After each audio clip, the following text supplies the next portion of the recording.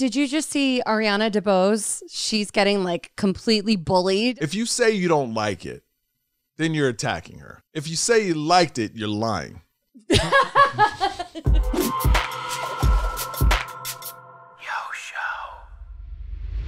Hey, what's up? It's Michael. So we're going to jump right into it. I'm here with Jackie Dean, of course, the producer extraordinaire. What's up? The 22-year-old producer extraordinaire, singer. Just We hate him. We hate him. He's one of those guys that you just hang around and you feel old. Let me tell you, I was in the green room before we get to trending. This is a funny story because younger people, they just know things that you don't know anymore. Yeah. The terminology or the slang. Oh my God. So we're in the green room, right? And there's a lot of comics that smoke out.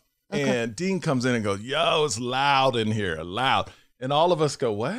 Loud? What are you talking? There's no music. And he goes, no, loud today is when that means there's a lot of smoke in here. It smells smoky.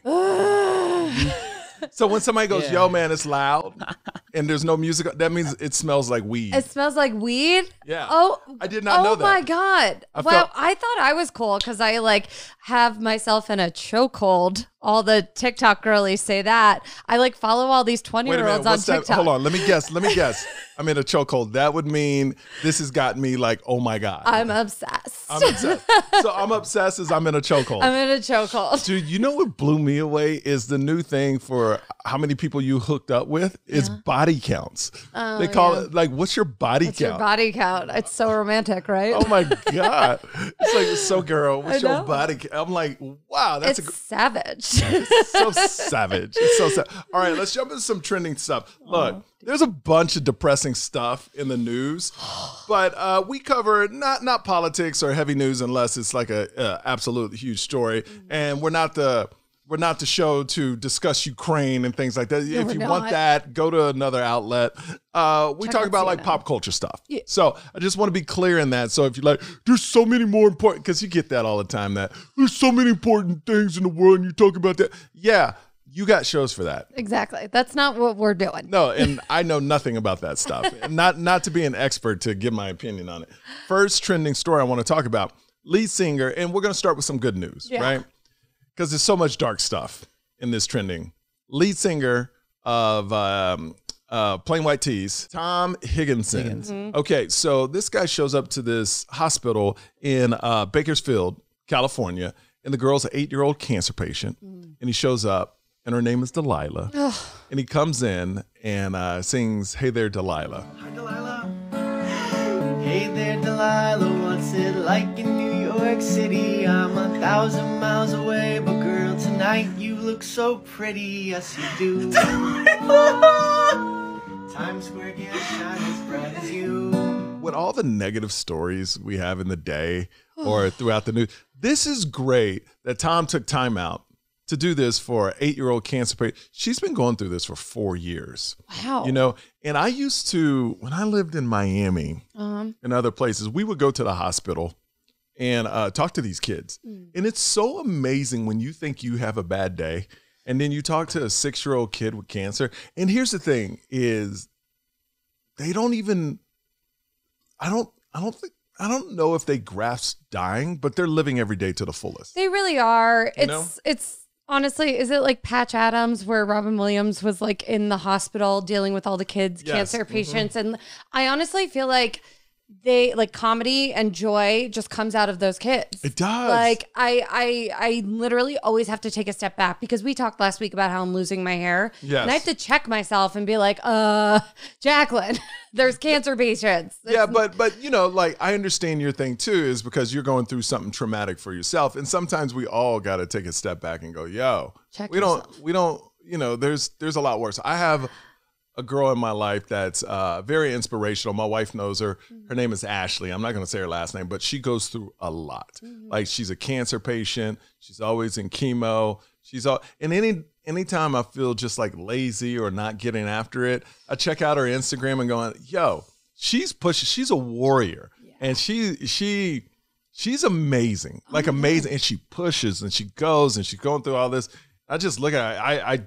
I DM'd her or texted her the other day and said, you're an inspiration. Oh. Because it's so amazing to see, because we get so spoiled so spoiled, where we don't really realize how easy our life is till you see someone, and we need to be reminded about it all the time. Yeah, we got to check ourselves here and there. And I think what you did, just reaching out and like telling someone, I think we should all do that actually today. Yes. Why don't we do that? Someone that's an inspiration or someone that you feel like is doing good in the world, let's just let them know. Yeah, right? I do that all the time. I try to at least 2 or 3 times a week reach out to someone that's close to me and say, hey man, and it's just a random message. It'll be like, hey, I hope you're killing it today. Crush it today. Or, hey, let's run this town. You know, it's something inspirational. It's something I know they'll like. And then, you know, it just shows you you're thinking about them too. Oh, totally. You know what? One of our costume people for Magic Mike Live went around the theater, the whole space, and just wrote these little, like, you're doing amazing, sweetie. Like, you showed up today, little notes all over the theater. And it was like my 8th show of the week. And I was changing and I was like, I don't want to go out there right now. Yeah. And I looked up and I saw you showed up and I was like, yes. You know, it was a thing, whether you believe in God or not, religion. It's something very simple that has nothing to do with this, but it's about showing up. Yeah. I went to the gym early in the morning yesterday. And you know how just back-to-back stuff will happen and you go, oh, I'm being tested right now. I'm being tested to see if I'm going to lose my ish. And man, I was in a parking lot. And I can't stand privilege in a parking lot. You know, this is the worst thing. Like, I don't want to even say what I would do, but if, you know, when you're pulling out and you're halfway out, but the people walking by won't stop and they keep walking and literally you could hit your gas pedal and crush them, but I never would. No. But it's kind of like, you don't know what mind space that person driving that car is in. Like, you stop. You stop. Like, I'm 2/3 out of the park. And these little women just walking about like they own the parking lot. And then every time I try to get out, somebody's cutting in front of me. I'm like, okay, like 5 times it happened in the parking lot. And every time I was like, oh, God's testing me. God's testing me. God. And when I got out, I was like, all right, I passed. And then it was nothing. But it's so crazy how we can get consumed so much from just a bunch of incidents that happen back to back to back to back. And it makes you want to lose your mind. And then when you're out of it, you're like, oh, that wasn't that bad. It's so funny you bring this up because literally today, like all my timing got messed up. And every step of the way, someone was taking a little longer than they were supposed to, which backed up everything else. And pulling into your driveway, I was like, God did not want me to be at the points I was supposed to be at those times. It was like sliding doors. Yeah. Where that movie where like you miss something and it's for a reason. Yeah. And well, you know, and I don't want to get dark on this, but you know, the same route you take every day, like you'll see a car accident and then you're like, oh, if I would have left 10 minutes earlier or 5 minutes. So there's a reason that maybe you didn't leave at that time. And let me let you know, if you're listening to this podcast, we're talking about pop culture and it's only going to get darker for a second. It's going to get darker. I want to get serious and talk about this. This is horrible. Allison Holker, wife of Twitch. She just released her first message on Instagram. She released a couple picture albums of them together and the kids.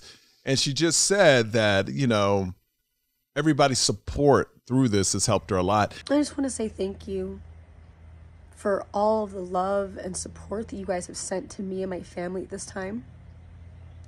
It has been very challenging and emotional.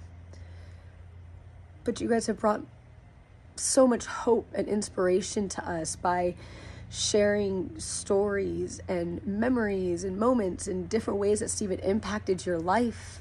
And it's brought us so much hope and inspiration. And I'll get your take on it as well, but it's interesting to me how we're quick to dog Instagram and social media. And at the same time, when you go through, like, I know when I almost died from COVID, to see people's, and after I went on Rogan, to see people's messages, it really does. Random people. And the random people you don't even know giving you inspiring messages, pulling for you, it really does. I mean, it does a lot for you. I think it does. Just to know that people care. Totally. And the thing is, I feel like Allison and Twitch got us all through the first part of the pandemic. Like their happy dance videos, like I remember sending them messages. I had only met them like once or twice when I did the funny dance show. And they were just so uplifting. Yeah. And that was one. Look, now with today's media, it's all death first. Because I've worked in news. It's the whole motto in news, if it bleeds, it leads.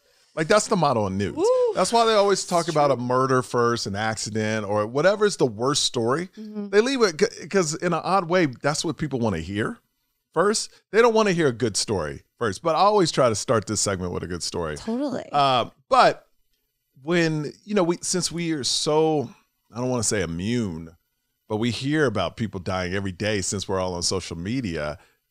This one I wasn't desensitized to. Because a lot of them you just kind of scroll through. It's like dead, dead, dead. And that's an aggressive word for dying too. Dead when they're dead, 76. I'm like, yo, do we have to be so aggressive with the deads TMZ? Just like, oh, he passed away. Can we use passed away? Can we use passed away, please? Not dead. Dead at 28. Yeah. I mean, I just saw Hayden Panettiere's brother. Yes. What is happening? Oh, God. So Twitch threw me, though. I didn't know him. I never met him. But when you see somebody with such a good spirit, a good light, and everybody I talked to that knew him said he was like that. And to wonder, you play that wondering game with yourself. It's like, how could a guy from the outside, so happy, just take his own life with kids? And that's the thing. I have kids. Yeah. I could see, I could never see. The only time I ever thought about suicide is when I was in a hospital. And the pain was so bad. I go, if they had a button to eject from life, I would have at that moment. Because it was so bad. It was so bad. But I don't know how, it's hard to imagine what a person would go through. And I had kids, so I guess it's just, I don't know, man, if he must be going through a different pain or I feel like there's a lot we don't know. It is. To be perfectly honest. And I don't want to play the guessing game, but what I love is there's a conversation about it now. Yeah. Because I'm older than you, but when I was young, even Dean's age, when I was 22, if you said, I don't feel right in the head, people could say, oh, you're fucking crazy, you're loony. You couldn't say you had mental issues. Oh, totally. I definitely went through a period where I was going to a therapist, a psychologist, and I hid it from a lot of people. I come from an Italian-American family, and that's kind of really looked down upon, I think, still. I think a lot of cultures it is. Yeah. It's a sign of weakness. Totally. You know what I mean? And I think especially where Twitch was coming from, that still is a sign of weakness. And if anything, I like to see the silver lining maybe in it. Maybe it's opening up a conversation and making other people want to seek help that could be in that dark place. So. I don't know. I hope so, because her video message was so heartfelt. Yeah. And, it's a thing where they just seem like so perfect, and the family is beautiful. And it's like, what this man was going through to step away from that, it's just very sad, and we'll never know what the real reason is, and we shouldn't know. It's not our business. And it is a disease. It is a disease. Yeah. And that's why I want to start this conversation. If you're having a problem and you need help, I think the number is even easier now. What is that number? Is it 611? Can you Google look up the suicide? I think they actually made it easy. It's not 911. It's 611 or 511 or something. See, now it says it's 988. 988. So call that number 988 if you're going through trouble. And then we got another shot. Kelly Pickler's husband, Kyle Jacobs, committed suicide, and that was out of nowhere. Yeah. And it's interesting that, this is going on. And I don't know if suicide's going on more than usual, or is it that we just see when everybody does anything now? I think it's definitely happening more, to be honest. I feel like, especially right now, more with public figures. Yes. And I don't know if that has to do with just TikTok, Facebook, Instagram, Snapchat, everything is just so heightened. I feel like the pressure for everything and to keep up with the Joneses, and it's just, I feel like it's a lot, and people in the public eye I think are crumbling a lot faster. I think because it was interesting when I was growing up, when you saw a celebrity, it was like, oh my God, I saw a celebrity. Yeah. Now you just follow them, and then the problem is too, if a celebrity is overly sensitive to what people say, you've actually allowed yourself to be on a platform where people can attack you. Ooh. And I'm not saying it's right that they attack you, But that's why I like what Taylor Swift did about 5 years ago. She's on Instagram, but you can't leave comments because you can turn off the comment button. Yeah. But so many people don't do that because they want to see the love. And in that love, when you see the love, you're going to get hate. You got to know that. Totally. I mean, did you just see Ariana Debose? She's getting like completely bullied over her rap at the BAFTAs. Yeah. So she deactivated her Twitter. Okay. So I want to talk to you about this. We're going to talk about that. This is another trending story. But yeah, we will talk about that. Sorry. I didn't mean to Let's not jump ahead because I do want to talk about but this is to wrap this up. Yeah. There's something going on right now. There is. And we all need to pay attention to it, whether it's Instagram, whether it's social media. We don't know what's going on in the relationships, but what we really need to figure out is if something on social media is causing it, which I think it is, because you're only seeing people. The highlight reel of their life. And it's almost like I feel like there should be, you know how we have all these days, egg eating day, pancake day. There should be, let's keep it real day. Ooh. Where everybody on Instagram just keeps it real. Like you're putting a real photo. Mm. So people that look up to you could be like, oh, because I'd rather them go, oh, they're just like me, than I have to do X, Y, and Z to look like that. So I think whoever makes the days. Keep it real day. Have you heard of the app Be Real? I've heard of the app Be Real. Similar to what you're talking about. It's similar, but it's because the app, let's talk about the Be Real app real quick. That app alerts you when to take a picture, right. And you got to do whatever you're doing, you do it in that moment. Mm-hmm. But I still don't think that's real. I don't know. Be Real is not real. No, it's realer. It's better. Yeah. It's better. Yeah. It's better, but I would rather on a major platform, there'll be a day, and maybe we make this a reel and send this to Instagram. But I think it'd be great to Instagram to have, hey, whatever day we're doing a Be Real day where it's not glitz and glam, it's real photos. It's if you're going through a bad day, you're crying. If like I feel like that's getting lost. And the reason why I say that is because we're so desensitized to everything now. Oh yeah. Like death, like no one desensitized. Cares. School shootings, desensitized. Everything is like, oh, it happened. Instead of, oh my God, we need to stop. It happened again. Well, no, even my husband Tommy was like, oh my gosh, people were like shot and killed at one of the Mardi Gras parades. And I was like, yeah, that like happened when we went. And he was like, that is not the response. See? But it is now. It's just really sad. It's sad that we've come to a place. You remember the news? They used to not show footage. Now they show people dying. Everything on the news from footage. That blows me away. I remember when I was growing up, the big, if you wanted to see people die, I think it was called Faces of Death. You would watch a video.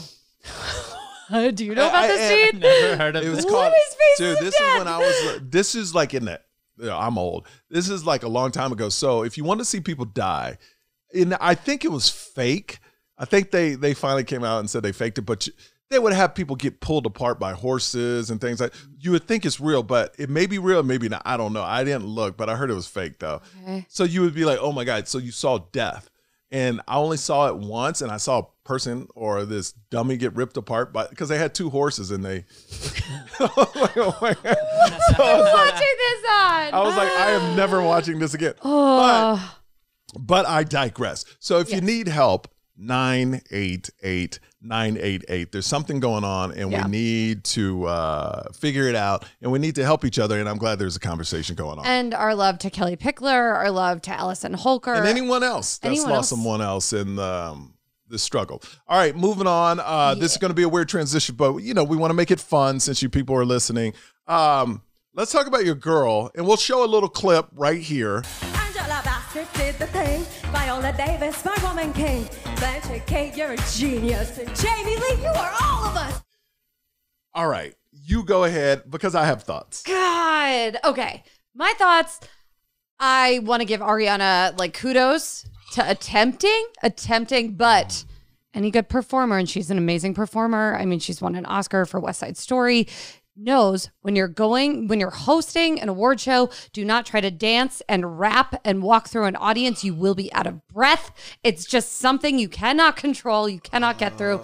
And I'm sorry it fell flat. And oh my God. You're in front of people. I'm in front, but I'm not in front I don't sing. I just do comedy. Yeah. But when you're practicing this, yeah, is everyone around you saying, "Oh, this crushes"? She has too many yes people around her. Like anyone. I mean, do you think anybody said, "Oh, this is good," or maybe in rehearsals it was great? Maybe, yeah. And you add the audience in, and like I don't know if she got nervous. It just totally like did not hit at all, and the raps weren't even that good. No, not at all. Like our boy Eric Schwartz sort of wrote the raps. He's a comedian, Eric Schwartz. He's amazing, and it's a thing where, because I was. Because here's a problem we are right now with sensitive, like people's very sensitive. If you say you don't like it, then you're attacking her. Exactly. If you say you liked it, you're lying. You see what I mean? Exactly. So we're in a place where no matter how bad anything is, anyone that speaks up and say that wasn't good will be attacked, because we're in this weird spot right now in our culture, and I feel like it's going to change very soon. Oh yeah, the pendulum always swings back. The pendulum is swinging back, but we're in this weird space that when somebody puts something out on a public display, you're almost told, even in America, if you don't like it, keep your mouth shut.